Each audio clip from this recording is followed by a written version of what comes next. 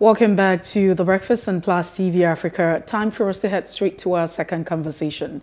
Now we will be looking at the federal government's restricting airlines from the United Kingdom, Canada, Saudi Arabia. And to help us understand the dynamics surrounding all of this, Illitrus Ahmadu will be joining the conversation.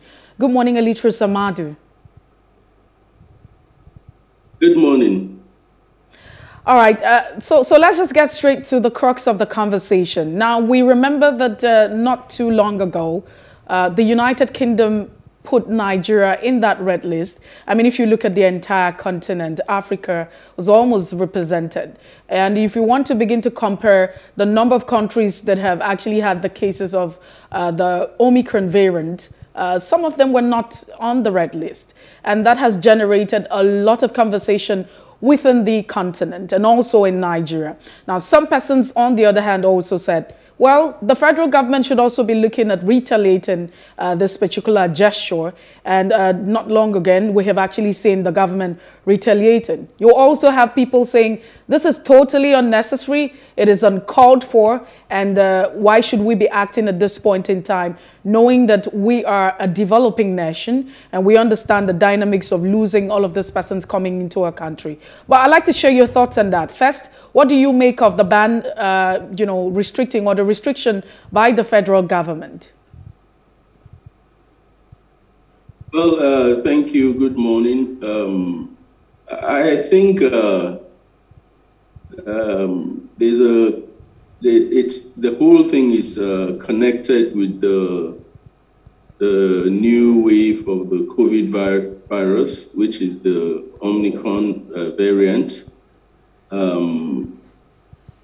I want to align myself with other international players who have called for caution in the ban of international operations into countries. Like IATA has warned, because the industry is barely coming out of a difficult situation after the second wave of COVID, and we're in the process of recovery.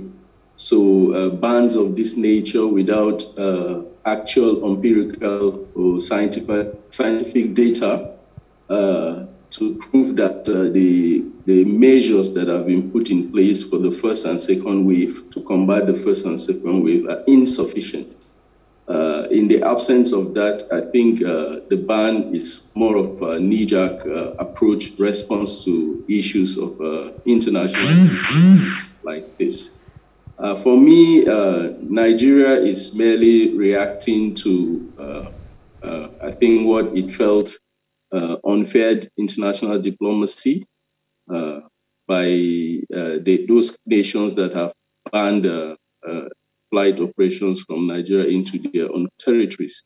So, but if we're to look at it objectively, aeropolitics aside, we should be driven by data, scientific data, rather than this knee-jerk approach to the management of the current crisis.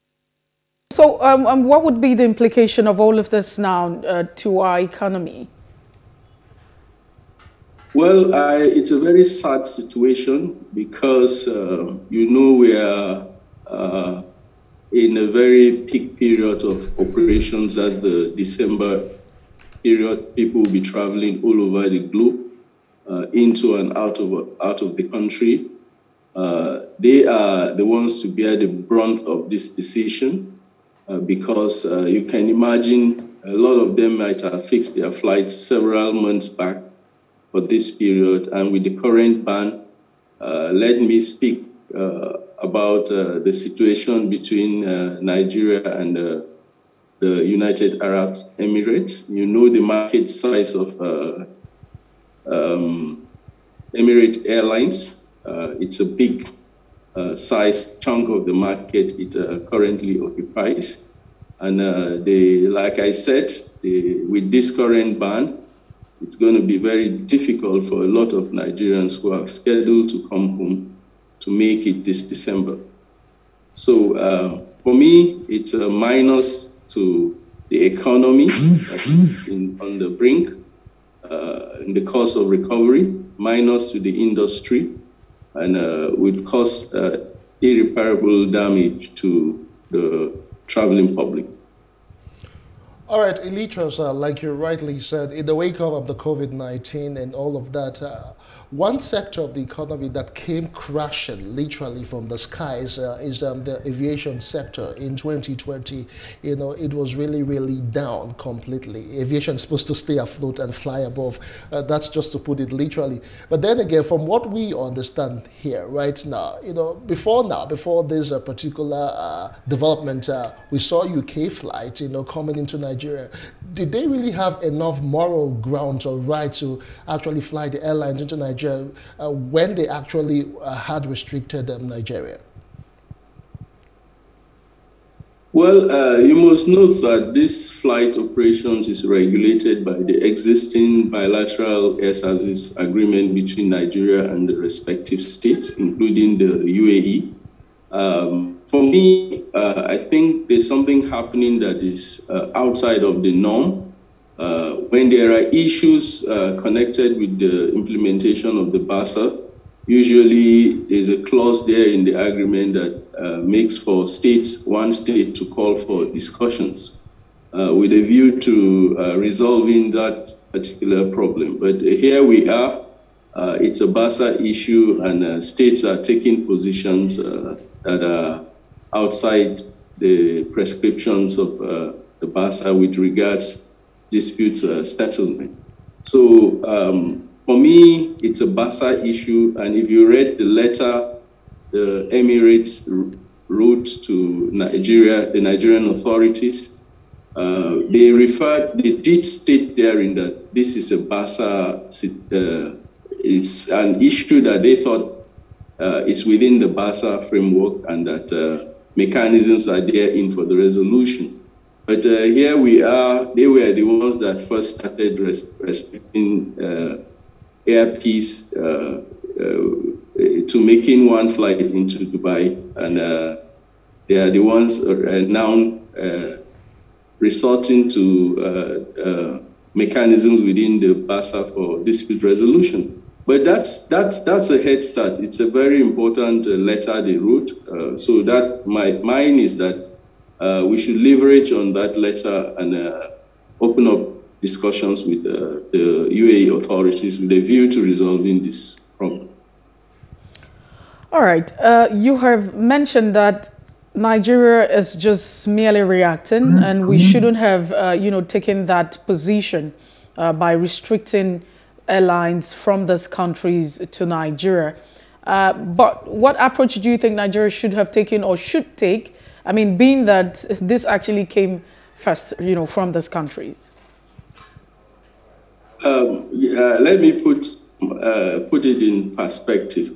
I didn't say Nigeria was wrong in reacting. I did say other countries started first, rather than follow the normal channel for resolving issues of this nature.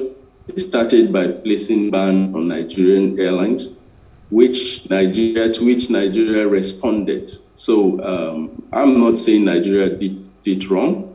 We have a duty to protect our airlines, to give them every necessary support to fly to whatever destinations they are designated to operate under the BASAs.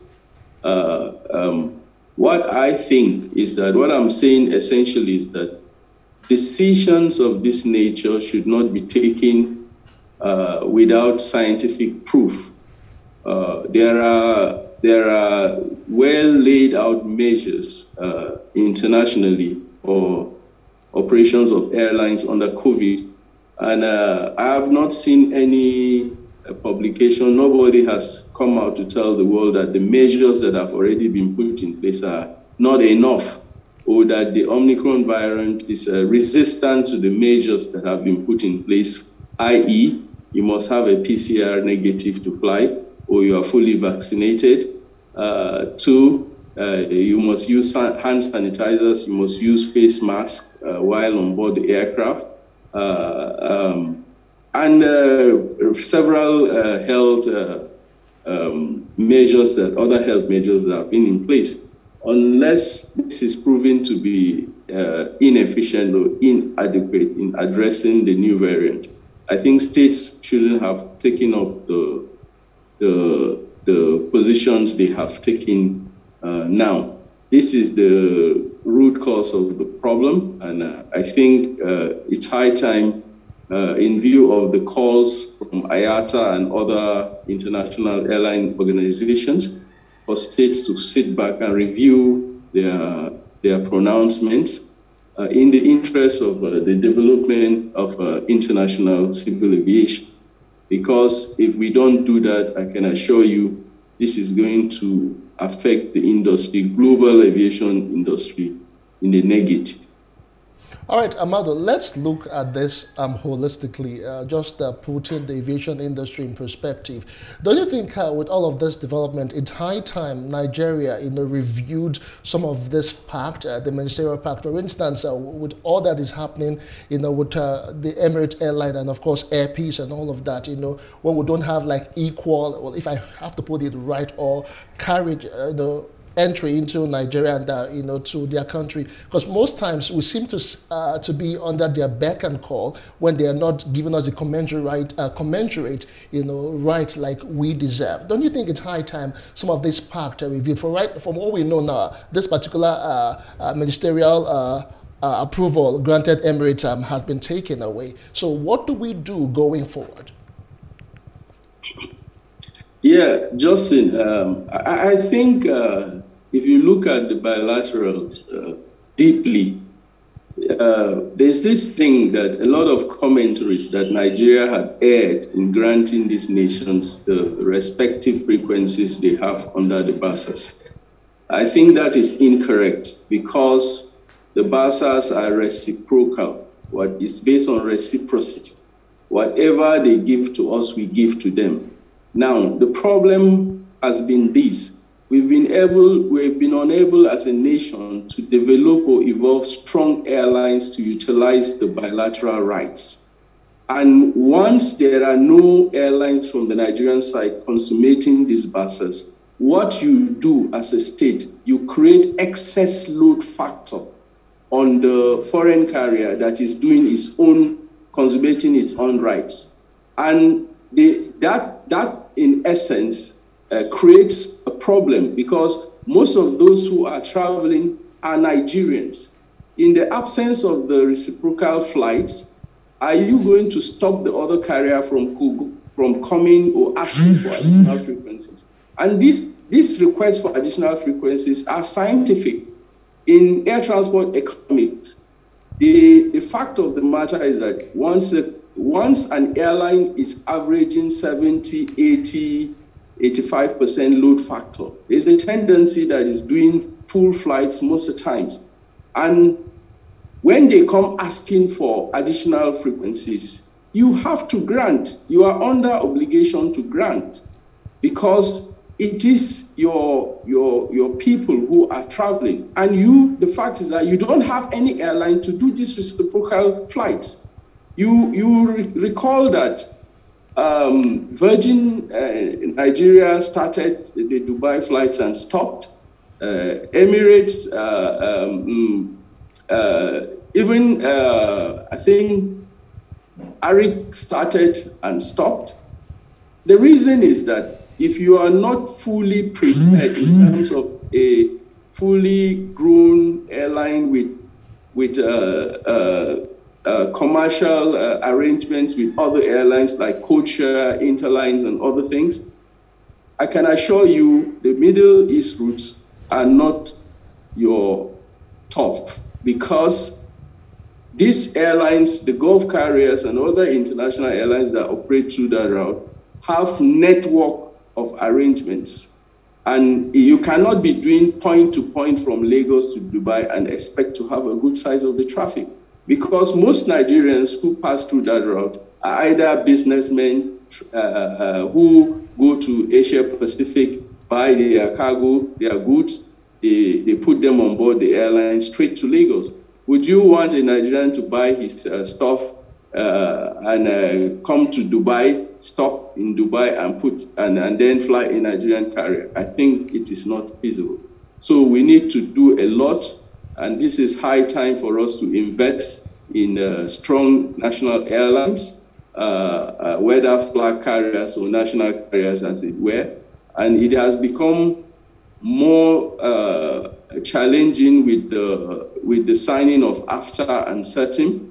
SATIM has today, when fully implemented, would open our skies fully, like it's an African variant of the Open Skies Agreement. There wouldn't be any restrictions. There wouldn't be any capacity restrictions. You can designate as many airlines as you can as a state. The markets become a common single domestic market for all carriers. So I think the challenge before Nigerian carriers or Nigeria as a state is to invest or create that enabling environment for strong airlines to evolve, to be able to compete with their international counterparts.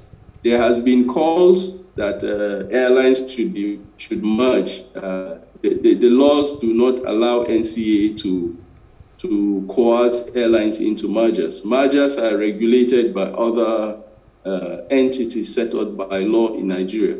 So, and usually you force mergers when airlines are on the stock exchange market and they are not performing very well. You now step in to intervene to get them to come together, to be stronger, so that investors' monies do not go down the drain. So how many of our airlines today are on the stock market? And even those that have gone to the stock market, how have they fared? So I think our problem is more of a national issue than blaming the international air carriers for the frequencies that they presently operate into Nigeria. There's another issue we should look at, the conflict of laws, which is impeding the flow of FDIs into our sector, the aviation industry. The NIPC Act says a foreigner can own a business 100% in Nigeria, but the sectoral legislation like the Civil Aviation Act says for you to do business in Nigeria as an airline, majority stake should be held by Nigerians or its nationals, by Nigeria or its nationals. Now, the question is that how many people have the deep pulse to invest in airline business? Are they ready to do that? Do we have the capacity, considering what the experience in the industry today? So we need to review some of these laws so that we can encourage foreign direct investment into our nation, because these are some of the legislations that are restricting the entry of capital for investment in our sector in Nigeria. So with all of this now, what would you say is the effect the effect of ticketing and orders in the aviation sector? Ticketing I think is a product. It's a product, and the regime of ticketing in Nigeria is deregulated. The authorities do not regulate tickets. But then I think what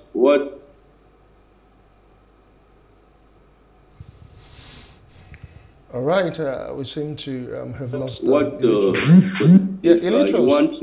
Hello, Illitrus, if you can hear us. Yeah, basically the question would be, since the whole travel restriction now, what has been the multiply effect as regards ticketing and of course other, value chain that has to do with aviation, since most people are actually stranded, here in Nigeria, and of course those who should have been coming to Nigeria for transactions. I get you now. So the fact is that, like I said, it is the passengers, the Nigerian passengers, those who have scheduled their flights into Nigeria within this period that would bear the brunt. It's a supply and demand thing.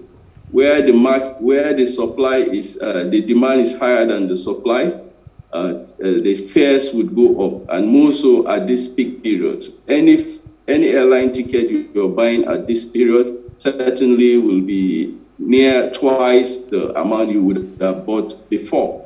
So, and with the reduction in this supply, that is the stoppage of the Emirates and other airlines into the country, you know, the supply, the size of the airlines coming into the country would shrink.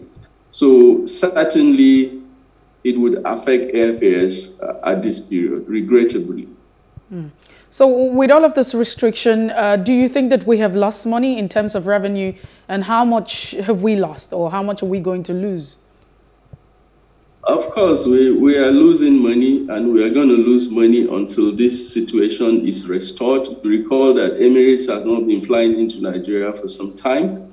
For each flight that comes in, there are lots of payments that are made to relevant authorities: landing, parking, handling, ground handling charges, air navigation charges, ticket sales charge, and all this. So you can imagine with the stoppage of these operations, the industry, regulator, and service providers would feel the brunt in the negative. So for me,